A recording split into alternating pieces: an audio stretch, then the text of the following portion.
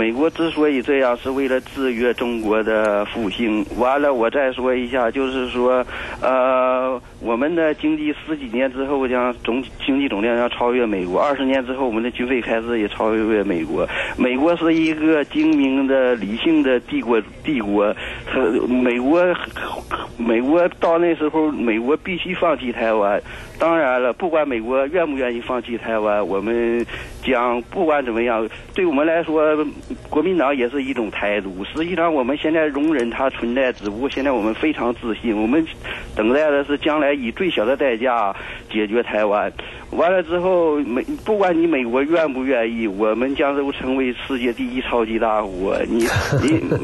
美国不过GDP 14万亿美元而已。美国现在这个几年之后，这个财政赤字将达到8、9万亿美元，逐步接近于日本的财政赤字一半，经济将失去动力。再一个，我要说一下，就是关于台湾现在只有100多万人有中国归属感，想统一的，其余那些的只不过根本就一点，就包括现在的国民党，没有什么理想，只是为了权力在执政。国民党将来肯定会消亡，民进党再不好，他还有一个台独的理念，还有一个信仰。我再说一些，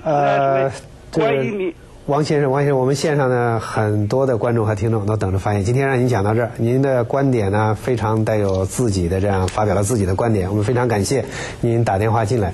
王先生这个观点很有意思，我想他也代表了中国大陆那边相当一部分民众的一种心态。Well, I appreciate his comments. 我呢，谢谢他发表他的意见。我呢，当然也同意他所讲的一点，就是中国现在变成越来越强大的一个国家，从经济上也讲也好，或者其他方面也好，在世界上的影响力越来越大。在过去100年里面呢，美国呢是一个大国。那么我们发现，我们的经验就是要做一个最强大的一个国家，其实也不容易。因为相应而来的就是巨大的责任，也就是你有这么大影响力呢，也相应而来有很大的责任。有的时候要学会怎么样来明智的用这样的一个影响力呢，也要花很长的时间。我呢，之前也讲过，我觉得中国领导人目前的对于他影响力的这种使用方式，我感到非常的了不起。那么未来怎么样来用，当然还要看这个中国人民来决定，而不是让美国人来决定的。但是我想要讲的呢，就是中国怎么样来处理台湾的问题，将会由被世界上其他国家的来看作是一种标志，中国将来在国际上怎么样来使用自己影响力的一种标志性的这种方式。那么目前呢，他们的使用的这种影响力呢还是很明智，所以这也是非常这个鼓舞人心的一件事。卜先生，我有这样一个问题，就是刚才我们节目一开始就谈到台湾呢，从李登辉那个时候开始啊，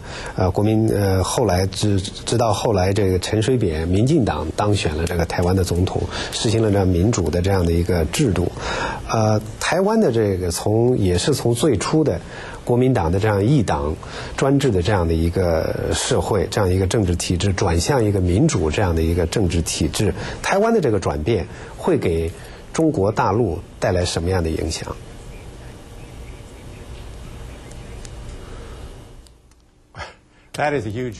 这个问题很大。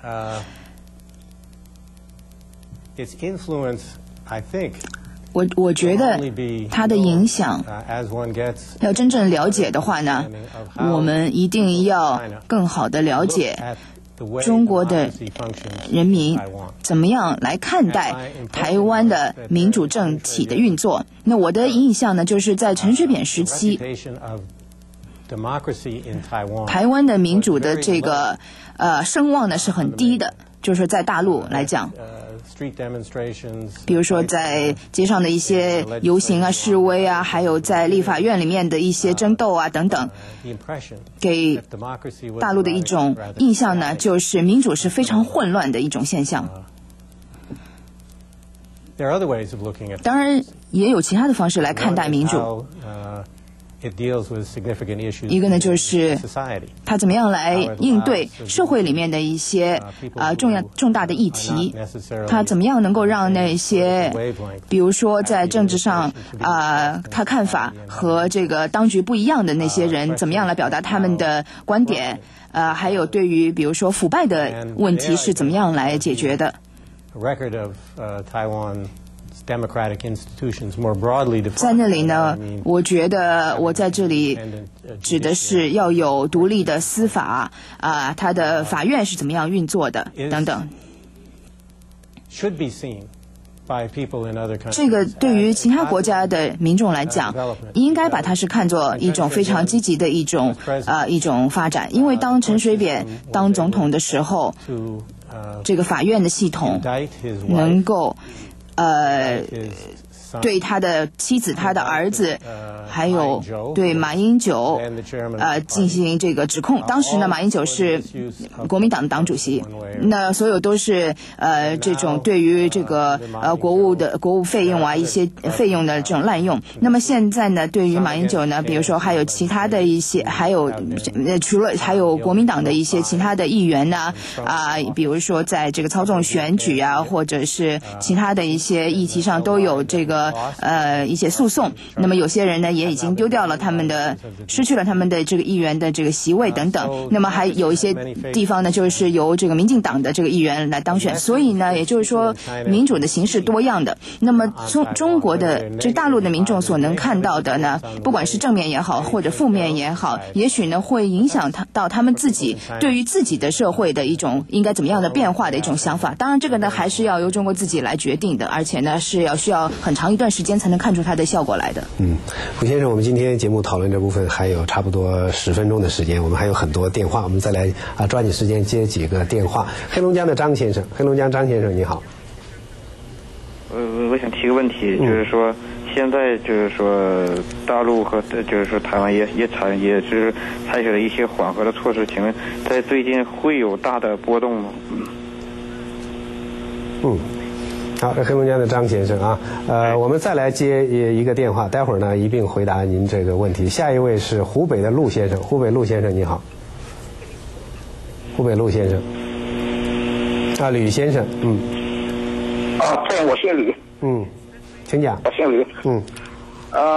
我不是狂想主义者。刚才有一个狂想主义者说是对台湾要采取这个武力威吓，就是说共产党现在他的军事武力能够在世界上这个如何，说他有自信。但是我不是这个狂想主义者。我赞成马英九先生他的所作所为，他目前改善了这个两岸的关系，对两岸的人民没有坏处，对于两岸的同胞都只能有好处，都只能把台湾的民主贯彻在全中国大陆，那就是说是一个方向，是一种这个作为，对于中华民族来说是全盘的利益，也对于全世界的和平也会有一定的贡献。这就是我的看法。好。